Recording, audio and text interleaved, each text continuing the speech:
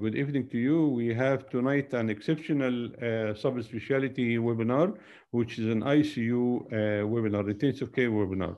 This webinar is moderated by Dr. Wafaa Ibrahim and Dr. Mohamed Hamdy. And the chairperson of this webinar is Professor Adil Hussein, and speakers Professor Adil Hussein and Dr. Tharwat Aisa and Dr. Faisal.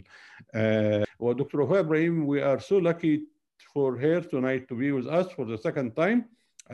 She is one of the supporters of the Mega Online course. She's a consultant anesthetist in Mecca, and she's the head of the Department of Anesthesia in King Faisal, I believe, hospital in Mecca. Dr. Wafaa, we are so delighted that you are here tonight between us, and the floor is yours. بسم الله الرحمن الرحيم. أهلا وسهلا بالجميع. السلام عليكم جميعا. Hello, welcome everybody. It's my great pleasure and honor to be with you again as a moderator for this webinar. Special appreciation and thanks for Dr. Saad Mahdi for inviting me for this webinar, hoping that we get maximum benefit out of this webinar. Before we move forward, let me introduce myself again. I am Dr. Wafaa Ibrahim, consultant anesthesia and ICU and pain medicine, head of anesthesia department in King Faisal Hospital, Mecca, Saudi Arabia. Before we start, here is a gentle reminder about our course. It is a non-profit educational program for physicians that held in collaboration with international speakers to share knowledge and clinical experience, update recommendation and guideline, and to discuss with expertise the challenges that we might face in our practice.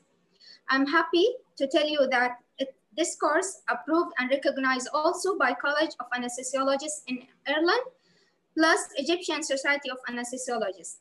And for all attendees who register in webinar, the certificate and approved CME hour will be sent to your email. On top of that, all our session will be recorded as a video and posted in YouTube channel, Mega Medical Association. Furthermore, in the Facebook page. Please feel free to type your question and inquiry in question box. We will do our best to accommodate and address your question at the end of each session in the last 15 minutes. Now, I'm glad to introduce the second moderator, Prof. Mohamed Hamdy. He's from Ancient University, consultant anesthesiologist, and currently he's working in King Abdullah Medical City, Mecca. He's a head of anesthesia department, and he was my program director during my residency. I had a great experience to work with him. Dr. Hamdy will elaborate more about our course today, about ARDS related issue. Dr. Hamdy? Okay, Dr. Tharwat, introduce the first speaker. The first speaker with us, Dr. Tharwat. He is a consultant anesthesia and intensive care from Egypt, and he's a former associate consultant in intensive care medicine in KMC, Mecca. And he will be giving us the current and evolving standard of ventilatory management in ARDS. Dr. Tharwat, we are happy to have you and welcome again, and you can start. Mic is yours. Thank you, Dr. Wafaa, for this introduction. I'd like to thank Dr. Mahdi for the organization and invitation. And I'm so delighted today to be among my beloved family from KMC again. And I would like to thank all of them for their precious time to be with us today. I'm gonna cover in the next couple of minutes the standards of ventilatory management in ARDS. I have nothing to disclose. And as outlined to this lecture, I'm gonna talk about simply and briefly about the definition and the epidemiology of ARDS, and what should be my ventilatory approach for the patients suffering from ARDS, and should I use high PEEP or just low to moderate PEEP, and should I do recruitment maneuver for my patients who are having refractory hypoxemia with ARDS? And what if my patient has refractory hypoxemia? What should I do? I will try to highlight these issues in a couple of minutes in an evidence-based approach. Definition timeline of ARDS started early in 1967 by Dr. Ashpo and his colleagues in The Lancet. This is 1967. Actually, it was during the Vietnam War because they found a lot of trauma patients suffering with acute respiratory distress, hypoxemia. So that was the first time for the beep to be used, actually. And it is a wide range of manifestations, as you can see here: severe dyspnea, tachypnea, cyanosis, and decreased pulmonary compliance. It is a very wide range of manifestations. Then later on, Dr. Mori. Dr. Mori is one of the landmark names in the field of ARDS. In 1988, and by the way, guys, Dr. Mori is passed away during the first wave of COVID-19 from bronchopneumonia and the ARDS. And he's a pulmonary critical care consultant, and who's the one invented the Mori score for determining the patients at the bedside who are using it to determine which patient eligible for ECMO. And he published this 4-point scoring system that is specifying or defining the ARDS in terms of oxygenation, beep, respiratory system compliance, and chest X-ray involvement. And then later on, we have in 1994, the consensus definition between the European Society of Intensive Care Medicine and the American Thoracic Society and the Society of Critical Care Medicine. And we stayed with this definition for almost 16 years. And this definition, well known to all of us, it is 3 criteria of acute onset of bilateral infiltrates in the chest X-ray and acute lung injury defined by BF ratio below 300. And if the BF ratio below 200, this is defining the ARDS. And the exclusion of cardiogenic cause of pulmonary edema guided by the pulmonary artery catheter, pulmonary artery wedge pressure below 19 millimeter of mercury. We stayed with this definition for almost 16 years till the year 2012, that is a release of Berlin definition, which was having some differences from the previous consensus definition. And we are going to highlight this in the next couple of slides. So they changed somehow here the respiratory failure and refractory hypoxemia should be in acute onset, not acute onset, but rather than it is defined by the time frame of 1 week. So it should be within 1 week, and bilateral infiltrates or opacities on the chest X-ray or CT, which are not fully explained by effusions, lobar or lung collapse or nodules. And the respiratory failure not fully explained by cardiac failure. And here they added an objective assessment tool, which is the echocardiography, and they graded the severe ARDS. This is well known to all of us because we are using this definition nowadays in defining our patients who have ARDS or not. So it changes from 1994 in this definition that the term acute lung injury was abandoned, no more used, and the measurement of BF ratio was changed to require a specific minimum amount of beep, that is beep of 5 or more, which was not the case in the previous consensus definition, 1994, and 3 categories of ARDS, mild, moderate, severe, based on the BF ratio. And also the radiographic criteria were changed a bit to improve the inter-reader reliability, and no more pulmonary capillary wedge pressure use. In 2017, that was the birthday of ARDS, 50 years of studies and practice in the field of ARDS. And I can quote here Dr. Gattanoni words that the baby lung became an adult. This means 50 years of practice and experience in ARDS. That means we should understand more and apply more standards of care for our patients suffering from ARDS.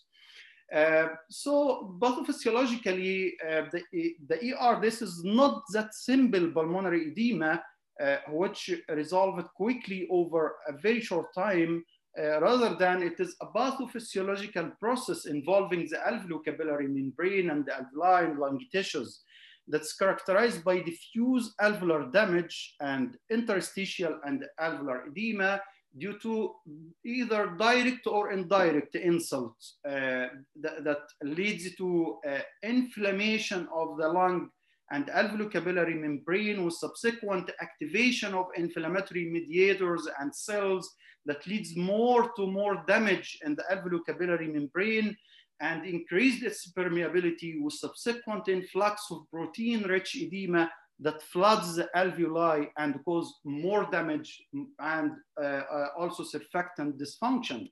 This phases of histopathological changes that occur in the lung takes time, and it's defined to be 2 or 3 phases of exudative phase and then inflammatory phase and the fibroproliferative phase.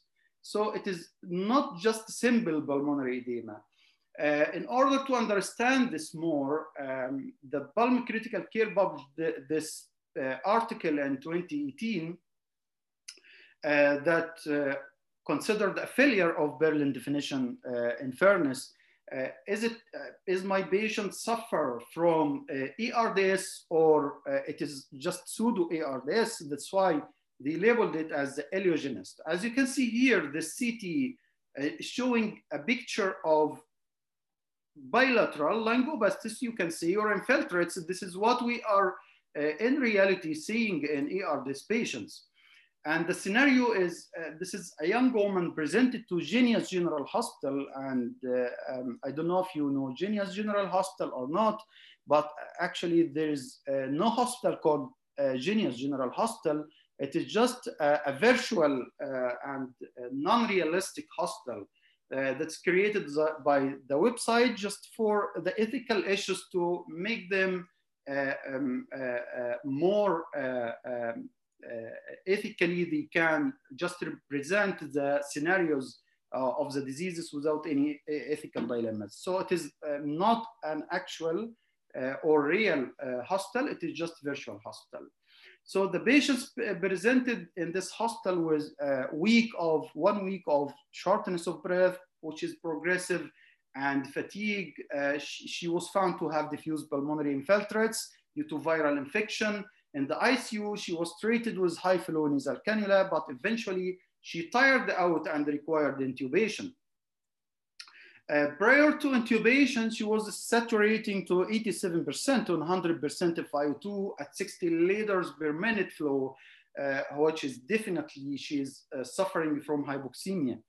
Then after intubation, they connected here on the ventilator to the ABRV mode. And over a few hours, her lungs gradually recruited and she was weaned down to 30% FiO2. That is in a couple of hours. And the BF ratio on the ABRV was 475. So she's out of ARDS by this criteria of BF ratio and the improvement, the rapid improvement. Later on, due to some concerns regarding hypotension, she was transitioned to a conventional low tidal volume ventilation with a PEEP of 12 centimeters of water. Her oxygenation deteriorated and she required an increase from 30 to 50% of FiO2 on conventional ventilation. Then the BF ratio came down to 166. She recovered very rapidly and was extubated over 36 hours later. Over the next few days, she was weaned off oxygen entirely and walked out of the hospital on room air. I believe that this scenario is not an uncommon scenario, and we are facing this in our daily practice in the intensive care. And I am pretty sure that if I asked you, did this woman have ARDS? I'm pretty sure that your answer will be no. She didn't have ARDS by definition, because she improved over 36 hours. She is totally free of the ventilator, and she's on room air. Her oxygenation is much dramatically improved only within 36 days, which is not the real scenario in ARDS, basically. Although she met all criteria of ARDS by Berlin definition, the acute onset, the bilateral infiltrates, and the CT scan, and the BF ratio of 166, isn't it? So according to Berlin definition, she had moderate to severe ARDS based on the BF ratio conventional mode that was in BF of 12, which is quite high.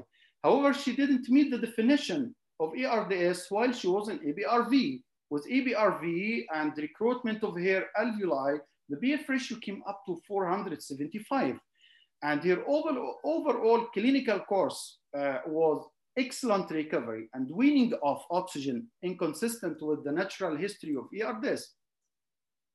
That's why the true ARDS might be defined as a histological diagnosis involving diffuse alveolar damage throughout the lungs that's characterized by inflammatory process involving the alveolo-capillary membrane, and those patients in reality behaving like severe hypoxemia, which doesn't disappear following recruitment even. We are trying to recruit the alveoli by all means, and sometimes we are facing a very challenging scenario that the patient hypoxemia is not improved. And impaired lung compliance, which was not the case in our patient, and increased the space with subsequent inefficiency to clearance. A slow recovery over a period of several days, often with residual fibrosis. And that was not the scenario in our patient. So that came to the literature that there is some limitations to Berlin definition. Yes, there is. And it doesn't include the underlying etiology and lacks a direct measure of the lung injury. And the use of vasopressors at the time of diagnosis of ARDS, which is significantly correlated with the morbidity, is not counted in the Berlin definition.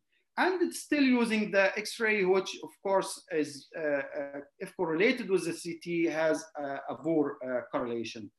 That's why one of the investigators investigated, and it's published in 2012, and then later on you have tons of articles with and against the Berlin definition in terms of pros and cons. This author in 2013 checked the sensitivity and specificity of this Berlin definition, and it was a study of autopsies of the 356 patients who were diagnosed as ARDS and behaved like ARDS based on Berlin definition. Then they concluded that the sensitivity, according to the histopathological findings of these autopsies from those patients who suffered ARDS earlier, it is 89% and the specificity of 63%. Coming to the prevalence and the mortality, it is, yes, it's quite prevalent, specifically during the pandemics, and we have seen this during the COVID, for example. Still we are managing the patients with ARDS, and most of ICU admissions of COVID are related to ARDS. So it is a quite prevalent, with a mortality rate of 30 to 40%, and in some studies up to 47%. If I came to the epidemiology, I cannot pass this without mentioning the LungSafe trial. It is the largest trial to date in the field of epidemiological studies of the patterns of care, mortality of patients with ARDS. And I was one of the ESCM trial group who are involved in this trial, and it is a trial, international multi-center one, included 50 countries, 635 hospitals, and we screened 29,000 of patients with ARDS, from which eligible around 3,000 patients. The period prevalence of ARDS was around 10% of ICU admissions. And the ARDS appear to be under-recognized and under-treated worldwide and associated with high mortality. And looking at here from the results of the LungSafe trial, that the duration of invasive mechanical ventilation, the median time is 8 days. So it is not a matter of 1 day or 2 days or 36 hours. Whenever you are facing this scenario and your patient is rapidly improving over a couple of hours, 1 day, 2 days, 3 days, it is not an ARDS. It is probably a simple cardiogenic pulmonary edema or something else. But ARDS is something different, which requires the ventilation over days, and the median duration of ICU stay according to the LungSafe trial is around 10 days.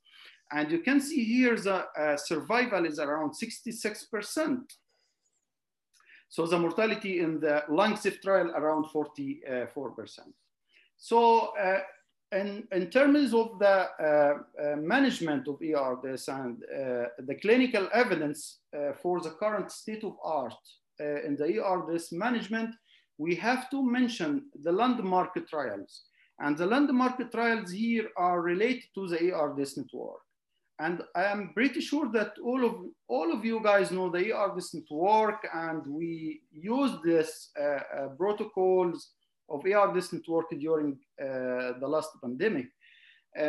One of them is the ARMA trial, and we'll highlight the ARMA trial earlier before the ARMA to the KARMA trial, and some trials here for the steroid use and alveoli, for the use of the PEEP, high PEEP, FACT for fluid therapy, and some other trials in phase 2. So starting with, so starting with the most important trial in the field of management of ARDS, which is the ARMA trial. ARMA trial was done or conducted over almost 3 years. Multi-center trial, and it is randomized controlled trial published in 20 years ago, almost 20 years ago, in the New England Journal of Medicine. And it is a very simple distribution or allocation of the patient's 2 arms. One arm is low tidal volume, which is 6 ml per kg predicted body weight, and keeping the plateau pressure of 30 or below, versus what was traditionally done that time, which is the higher tidal volume, that's 10 to 12 ml per kg, without limiting the plateau pressure. So the randomization was either this arm with low tidal volume, 6 ml per kg, with limited beep to 30 or below, versus 12 ml per kg. And it is actually the star of the trials in this field, because they stopped it at the 4th interim analysis due to efficacy. As you can see here, this is a proportion of survival, and this is the 6 ml per kg versus the 12 ml per kg. And it is apparently significantly, here you can see the significant difference between the 6 ml per kg and the 12 ml per kg in terms of survival. So looking at the p-value here in terms of mortality, that the 6 ml per kg carries lower mortality than the 12 ml per kg. Not only this, but the ventilator-free days and also the non-pulmonary organ dysfunction. So the non-pulmonary organ dysfunction also was significantly lower in the 6 ml per kg. So the conclusion was clear to be with the 6 ml per kg, limiting the plateau pressure to 30 or below. That's what we are calling lung protective ventilatory strategy. But there is some trade-offs with 6 ml per kg, which is the oxygenation. Looking at this curve, here is the BF ratio representing the oxygenation And you can see here, this is the 12 ml per kg versus 6 ml per kg.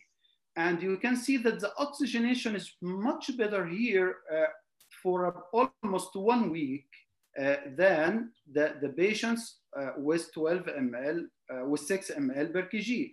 But later on, after 1 week, almost there is no difference. So it is not the oxygenation that makes the difference in mortality, rather than something else. Looking at here, this is the proportion of patients alive, and you can see the 6 ml per kg versus 12 ml per kg. So it is not the oxygenation which saved the lives of the patients with ERDS, rather than something else, which is the low tidal volume and limiting the plateau pressure to 30 or below 30 centimeter of water that saved lives. And why was that? To the concept of heterogeneity of the distribution of ERDS in the lungs here, you can see here in the upper parts, the normal lung tissue, which is defined by Gattinoni as the baby lung, which is the functional baby lung, we can say. And this is the area of consolidation, which represents the recruitable part of the alveoli. And here's the area or partially aerated areas, here non-aerated at all, totally collapsed lung and the totally non-functioning parts of the lung, as you can see here. So whenever you are trying to recruit this area, which is the recruitable part of the alveoli, whenever you are trying to open up this alveoli and recruit these alveoli for better oxygenation of your patients, you are gonna hyperinflate these areas of the normal lung tissue and causing what we are calling VILI, or ventilator-induced lung injury. And this is subsequently inducing a cascade of inflammatory mediators and cytokines, which injures the healthy tissue of the lung. And also it is poured in the circulation, injuring the other organs. That's why it is lung protective strategy, not only protection of the lung tissue, but also it is protective to the other organs. So this is what we are calling the biotrauma. It is not only the ventilator-induced lung injury, but also the biotrauma. And the BCLI, or the patient self-inflicted lung injury, that will happen in the early phase of ARDS, that you are leaving your patient spontaneously breathing, and is hyperventilating, hyperinflating the alveoli, and this gonna release more inflammatory mediators, cytokines, injuring the healthy tissue of the lung and the other organs, causing biotrauma. And I think we have seen this during the COVID pandemic, that the patients are hyperventilating in the early phases of ARDS, causing more damage to the lung tissues.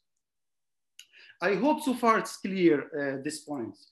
And here, this is the famous protocol of ARDS network. And I'm pretty sure that all of you guys know this protocol well, better than me. And I would just like to highlight here that whenever you have a patient with ARDS and you are managing this patient, please set your goals, put your targets, set your goals, write down your targets, inform your nurse or respiratory therapist that our oxygenation target is like this, our pH target is like this, our plateau pressure, tidal volume. You have to set your target in order to apply the lung protective strategy. Don't connect the patient to the ventilator and go without doing this, please. So you have a look here at the oxygenation goal. As we have mentioned, that oxygenation didn't save lives. It is something else, saving the lives rather than the oxygenation. That's why the PO2 here is 55 to 80 millimeter of mercury, which is almost 7.3, 7.5 kBa as the lowest level of oxygen. And saturation of 88 to 94, 92 sometimes are more than enough to oxygenate the patient, to maintain the oxygenation of the vital organs. Because sometimes our nurses are getting panic just because the PO2 is 7.5 or 8, which is fine with ARDS patients. And also set your plateau pressure not to exceed the 30. And look at the pH here. You can allow permissive hypercarbia. Oxygenation is priority than the hypercarbia. So allow permissive hypercarbia to your patients unless it's contraindicated. And the pH target here is 7.3, not necessarily to be normal, and down to 7.15 as per ARDS protocol. You can just adjust the rate or the IA ratio, whatever feasible for you at the bedside. Coming to the beep, should I set my beep to a high level or low level? And I'm gonna highlight here some of the trials mentioned, the high beep versus lower beep.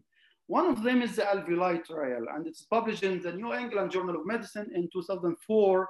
It is a multi-center randomized controlled trial comparing the patients who are treated with higher beep versus lower beep.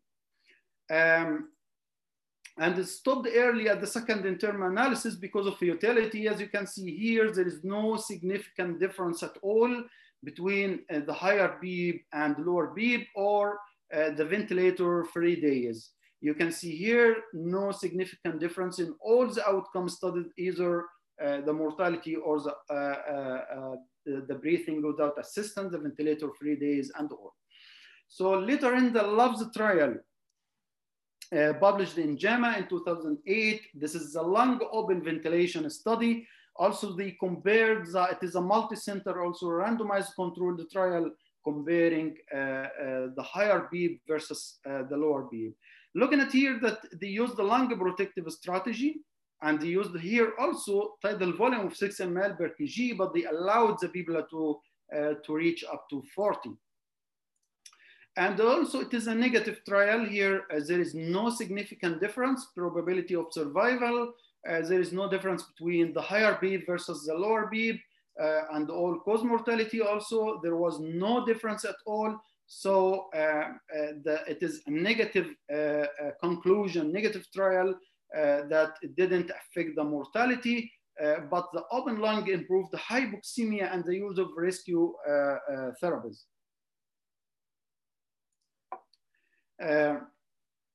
So it didn't affect the mortality, but it decreased the use of other rescue therapies, and rescue therapies, we are gonna highlight this in the next couple of minutes. Then later on, the EXPRESS trial between 2002 and 2005, and is published in the JAMA in 2008. It is also a multi-center trial, compared the higher beep with a target plateau of 28-30 centimeter of water that is limited hyperinflation. So they kept the lung protective strategy versus the patients with moderate beep strategy. And you can see here that there is no difference in patients with ERDS, no difference in mortality in the patients with ERDS, no difference here also in mortality in the patients with acute lung injury, but only the ventilator-free days here. You can see this is one of the, probably this is the only statistically significant difference here, that breathing without assistance. This is the overall outcome, and this is the outcome for the patients with ARDS. So they concluded that the strategy of setting beep aimed to increasing alveolar recruitment while limiting hyperinflation. They kept the plateau pressure at the level of 28 to 30 centimeter of water. So they limited the hyperinflation. They applied the lung protective strategy in this trial. That didn't reduce mortality, but reduced the duration of mechanical ventilation and organ failure. So later on, there is a secondary analysis of both trials, which is the LOVES trial and the EXPRESS trial. And fortunately, they found that there is some mortality benefit with the secondary analysis. That initiated another investigators to do the meta-analysis that is published in the New England, in the JAMA in 2010. It is a meta-analysis of the 3 trials that studied the beep, high beep versus low beep in ARDS patients, the alveoli, LOVES, and the EXPRESS trial. They found here that there is a mortality benefit in this meta-analysis here. The proportion of the survival. So you can see here, this is the patients recruited to the higher PEEP level versus the patients with lower PEEP, and the P value is reaching the statistical significance. So there is a mortality benefit. And this is the patients with ARDS, patients without ARDS. It's a bit confusing terminology here, but this is the patients with acute lung injury. The time Berlin definition was not released yet. So these patients with acute lung injury.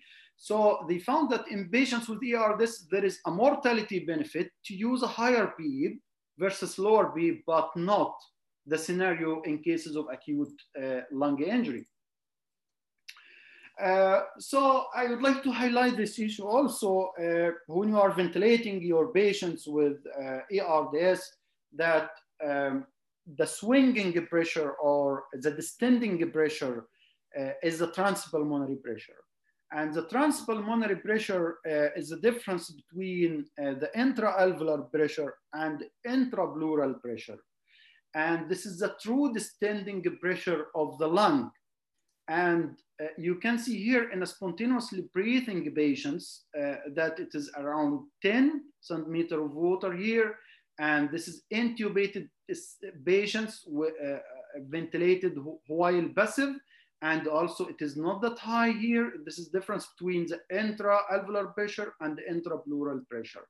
What I would like to highlight here is the difference here between both patients here, that this patient intubated, ventilated with forceful inspiratory effort, that the intra-alveolar pressure is getting high and the intrapleural pressure more negative, and the sum of these 10 minus 15, that is the intrapleural pressure, which is basically negative here. So the transpulmonary pressure is around 25 centimeters of water. Look at this obese guy, that his intrapleural pressure is much higher than the normal patient. That's transmitted intrapleural pressure from the increased fat in the abdomen and increased intrapleural pressure.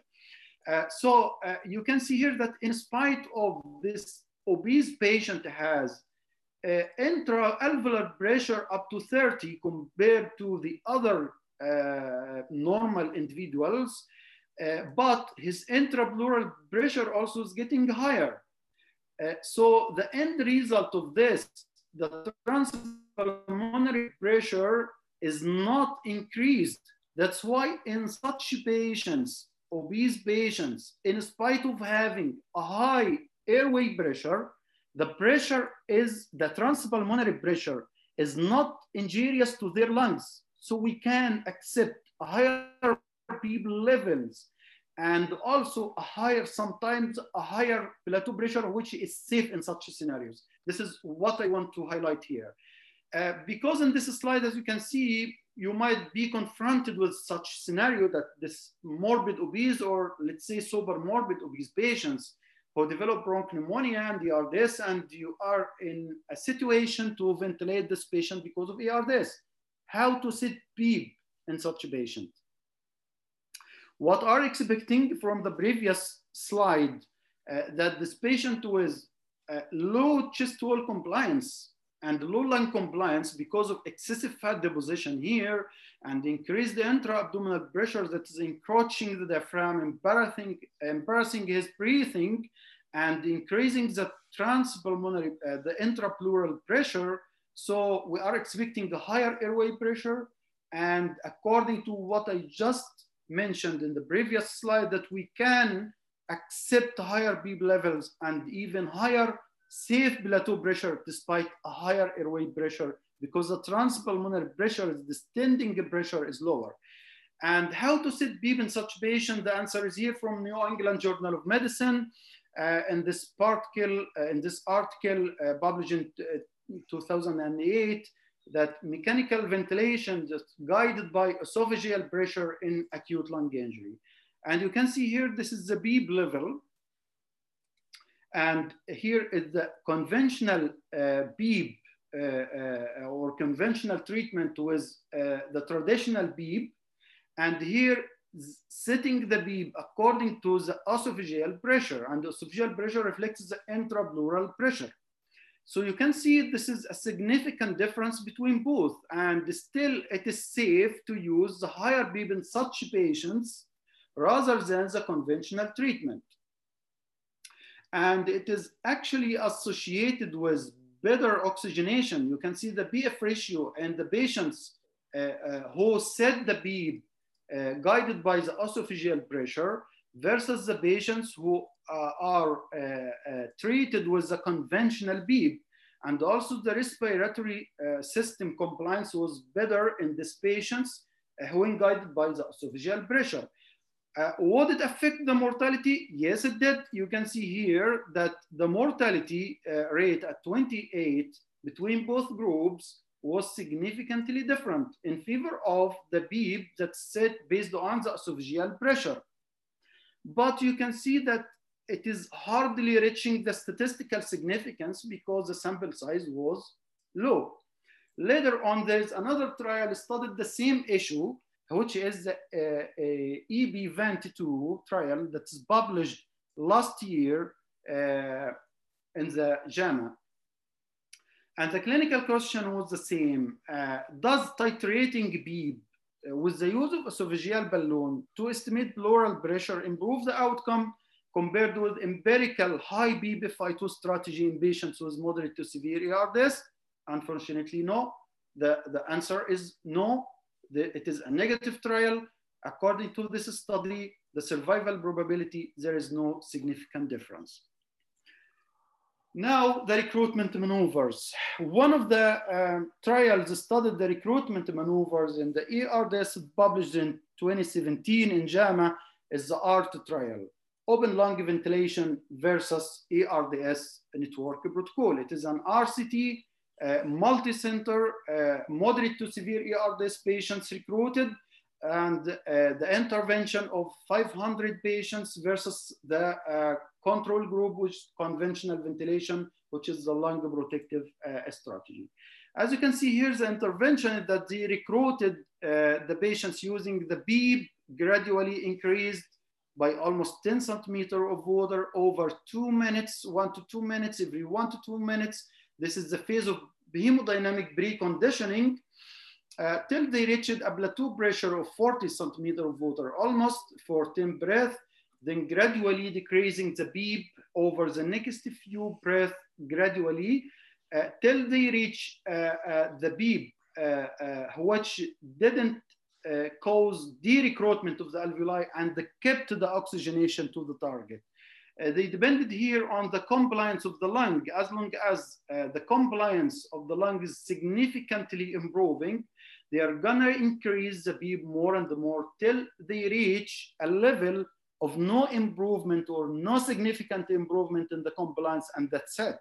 They are keeping it for a few seconds, then they decreasing again the beep gradually.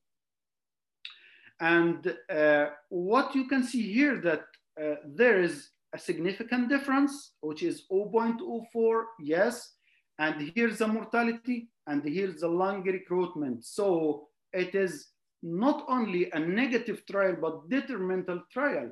They found there is a mortality increase in the patients who are recruited with this procedure. So lung recruitment in this trial was detrimental compared to the low beep strategy. But you can see here that the statistical significance is a bit fragile, and still there is subgroup of patients might get benefit from open lung ventilation strategy and recruitment. And it is the art to determine which group of patients who will get benefit from recruitment maneuver, but given the harm in the ART trial and increase in the mortality of the patients recruited in this trial, you have to be very cautious in using the recruitment maneuver. The FARLAB trial is the Australian multi-center trial. Also, they studied the recruitment maneuver versus the standard treatment in the patients with moderate to severe ARDS. It is an RCT, and it is published. Even they stopped the recruitment of patients of ARDS in this trial because the publication of ART trial with detrimental outcome was released before FARLAB. In the Farlab trial, it is also a multi-center trial between 2012 and 2017. And they included the moderate to severe ARDS patients. And you can see they used the staircase recruitment maneuver or the stepwise approach. You can see here in this graph that they did a stepwise increase in the beep, almost here up to 20, then to 25. Every 2 minutes, gradually they increase the beep till they reach the level of 40, then decreased to 25, then 2.5 centimeter of water almost every 3 minutes till they reached a fixed number of 15 centimeter of water of beep. Then another cycle of recruitment. You can see here in this graph, and it is a very famous graph, well known to all of us. This is the pressure volume loop. It is one of the most important curves to be understood when we are talking about lung compliance and ARDS. You can see here that this is a limb of inspiration, and it is sigmoidal in shape with a steep part. And the steep part here is the best or the most favorable part for the lung compliance, at which increase in the pressure will significantly increase the volume, and the alveoli will be significantly recruited here. So this is the best area of lung compliance. And the other part is the expiratory part is almost hyperbolic, and it is a curve showing the phenomena of hysteresis. And you can see here, what I would like to highlight here is that the most lower part of the steep part is the lower inflection point, below which all the alveoli will be de-recruited, as you can see here, atelectasis, what we are calling atelectotrauma. That's why the beneficial beep in such patients should be almost 2 centimeters of water above the lower inflection point to prevent the atelectotrauma and to have the lungs of your patient in this area with the most favorable part for lung compliance. And you can see here the upper point is the upper inflection point. And the upper inflection point determining the end of the favorable part of lung compliance, and after which there will be hyperinflation of the alveoli causing ventilator-induced lung injury and barotrauma. So this is the part you need. And this curve actually is present in some ventilators like Hamilton. We are using it to measure the optimal beep for our patients if you have the availability of this in your unit. So the outcome, primary outcome of the Farlab was the ventilator-free days, and the secondary outcome was the mortality and some other stuff. No significant difference. So again, it is a negative trial in terms of the primary outcome and the secondary outcome. So we have the ART trial and the Farlab trial. So the conclusion is clear. It is a negative trial, but also it reduced the use of rescue therapies for hypoxemia. So still you can select your patients. If you have nothing to do more, you have to cautiously select your patient for recruitment maneuver and observe him closely while you are doing the recruitment maneuver. Otherwise, it is associated with high mortality. To highlight this also, the driving pressure, and the driving pressure was first described by Amato in 2015 in the New England Journal of Medicine, driving pressure and survival in ARDS. And the driving pressure, guys, is the difference between, simply the difference between the plateau pressure and the beep. And it is not an RCT, but it is an association study. So Amato and his colleagues analyzed the data from 356 and 3,560 patients with previous 9 randomized studies with ARDS. And they found that increase in one standard deviation, which is equivalent to 7 centimeters of water, was associated with increased mortality. To understand this, look at these curves, which are very important to understand the driving pressure. Here it is matched to the beep, so they kept the beep, as you can see here, the beep is constant at the level of 10. But the airway pressure this is the airway pressure. The airway pressure is gradually increased here. And they calculated the delta B, which is the difference between the plateau pressure and the beep. And they correlated with the mortality. You can see here that a statistically significant difference in the mortality. When the driving pressure is increasing, the mortality is gonna increase. Look at the second one, it is matched for the delta B. So they increased the B to match the increase in the plateau pressure and to decrease the gap, which is the delta B, and they found the mortality, it is constant. Looking at here, you can see that it is matched to the plateau pressure. So the plateau pressure is kept constant. This means that here it is a pressure controlled, because you cannot control the airway pressure except if it is a controlled mode of ventilation. So it is a controlled pressure controlled mode. They control the pressure here to this level, and they increase the beep to decrease the gap. They found that the mortality is significantly decreased. So it is not the beep, it is not the plateau pressure, it is something else, which is the driving pressure. It is the difference, the delta B, the difference between the plateau pressure and the beep is associated with improved mortality. Again, to look at this curve, if you are ventilating your patient with a pressure controlled mode and you are fixing the plateau pressure, it is beneficial to increase the beep in order to decrease the gap, in order to decrease the driving pressure to a certain level, which is the magic number decreasing the mortality. And that is called beneficial recruitment. This is what we are calling beneficial recruitment. So the conclusion is clear: decrease in delta B, the driving pressure owing to change in ventilator setting will strongly increase the survival.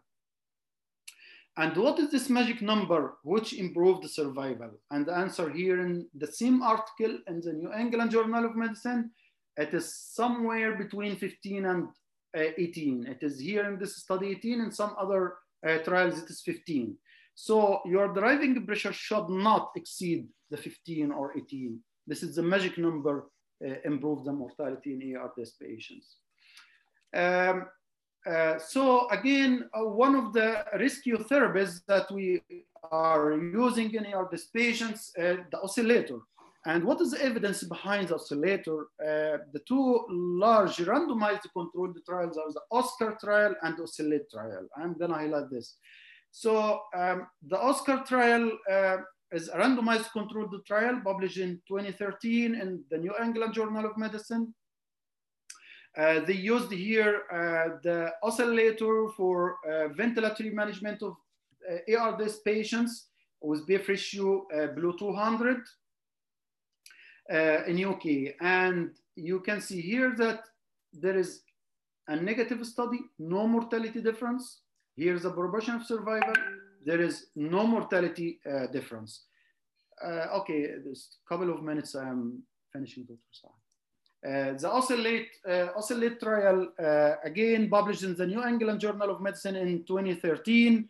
It stopped early because of increased mortality. You can see here that this is a probability of survival, and this is a control group with usual mechanical ventilation or traditional ventilation versus the oscillation, the high frequency, and this is significant difference between both in favor of the control group. So using the oscillator, again, increased the mortality.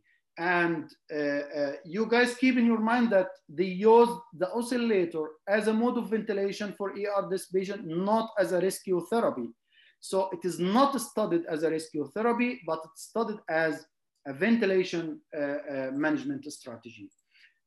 So if you have a patient with refractory hypoxemia, these are your choices here, either to use nitric oxide, proning, and or ECMO, or ABRV mode, or the oscillator as a rescue therapy if you have nothing to do. We are going to highlight this in the next lectures in this day or the next day.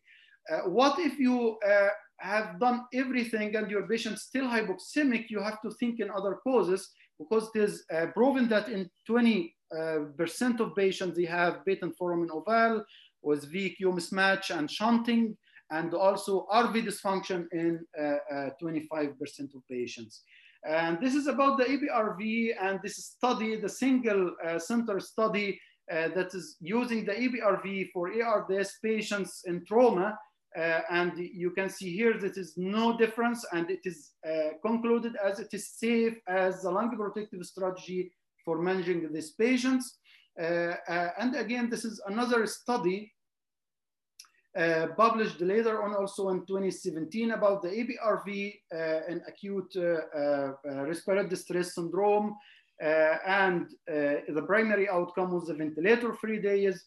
And the secondary outcome was the mortality and oxygenation. And you can see here that there is a mortality benefit. Ventilator-free days was also better in the patients ventilated with EBRV, and the number of ventilator-free days and length of stay as well. So they compared that, compared with conventional lung protective strategy, the early application of EBRV in patients with ARDS was associated with better oxygenation and respiratory system compliance, lower plateau pressure, less sedation requirements, more ventilator-free days at 28 days, and shorter duration of ICU stay. But again, it's a single center study, and we need larger randomized trials to study this. And the last thing to mention here that's published in CCM journal in this study, that is a retrospective analysis of 9 years experience, multi-center of managing ARDS, that they found that in the units with, they studied the ARDS management in low volume, intermediate volume, and large volume units. And they found that managing the ARDS patients in the units with large volume of patients had an impact on the outcome that is improved the mortality, linear relationship with the mortality if managing the patients in high volume. That means what? That means if you have the expertise and you have the facilities, the outcome is much better than managing those patients in the lower volume units. And this is a severity matched treatment ranging between mild, moderate, and severe ARDS. Based on the BF ratio, you can see here the protective lung strategy is applied all through. You can use a low, moderate PEEP, non-invasive ventilation in the mild cases might be tried, and the higher PEEP, then the neuromuscular blockers, pruning, high frequency oscillator as a rescue therapy. If you have nothing to do, you can use the ECOR or the ECMO. And this is the same, but in algorithmic approach. Because of the time, I'm gonna stop here at the home messages that you have to consider the pros and cons of Berlin definition, treat the underlying cause, lung protective strategy, place set your goals. And if you have a patient who is refractory hypoxemia, I think we answered this. And the most important thing is to remember always, put in your mind, the most important factor in ensuring safe ventilatory support is you, yourself. Because the ventilator might be a life-saving or a killer to your patient. And thank you. I'm sorry for being late.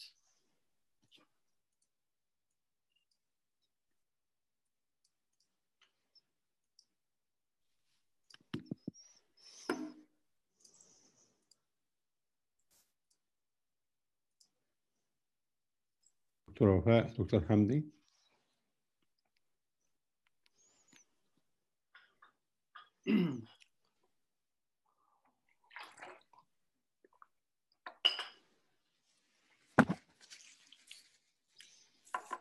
Assalamu alaikum.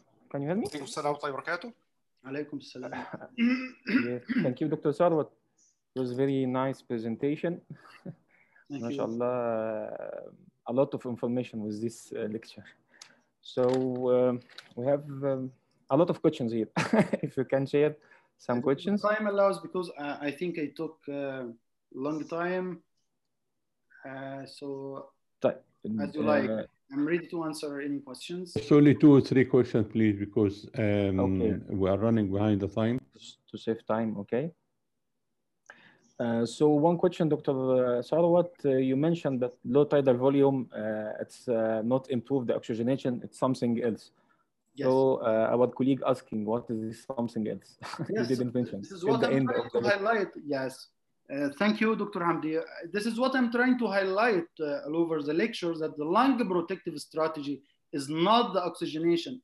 It is the tidal volume, low tidal volume, and keeping the plateau pressure within the limit of 30, keeping the driving pressure at the level of 15, that is associated with better outcome in terms of mortality. The parameters are associated with improved survival. It is not the oxygenation. That's why we are keeping the oxygenation at the target saturation of 88, 94 is more than enough, and PO2 55 to 80 millimeter of mercury or 7.5 kBE is more than enough for such patients. I hope that's clear. Good. Yes, it's clear. Thank you. Another question about for morbid obese patient. You mentioned also if we use a high PEEP, the main issue is about that transpulmonary pressure. Yes. But did we have a specific number for this high PEEP? Do you have something?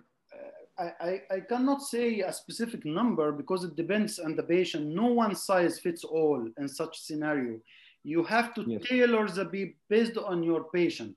Look at the plateau pressure, keep it within safe limits. In the morbidly obese patient, what I want to highlight here, that because of the transpulmonary pressure remains low in spite of high airway pressure, higher levels, a slightly higher level of plateau pressure is not injurious to those patients' lungs, because the true distending pressure, transpulmonary pressure, remains lower than the other normal patients. So I cannot say a specific number. You have to tailor this to your patients at the bedside.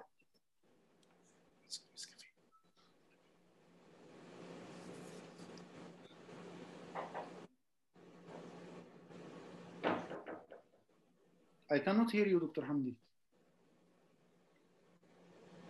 Hello?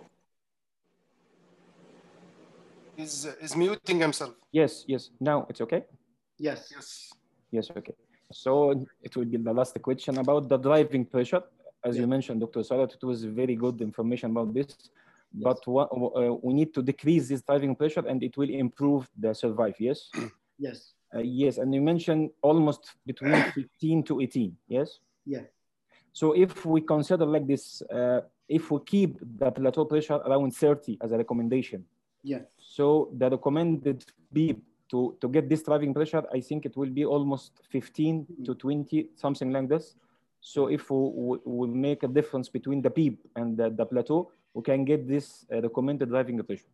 Is it right? Yeah, exactly. It is different. Simply, driving pressure is a relationship between the tidal volume and the respiratory system compliance back to the physiology. But however, for simplicity and over steps of, I didn't mention that because of complexity of the equations, it is difference between simply the plateau pressure and PEEP. You can calculate it simply at the bedside with the ventilator, look at the plateau pressure of your patient, look at the PEEP, subtract the PEEP from the plateau pressure, it will give you the driving pressure. Good, good. Thank you too much, Dr. Tharwat. Again, it was very illustrative and very concentrated one. Thank you for you. It was a very great one.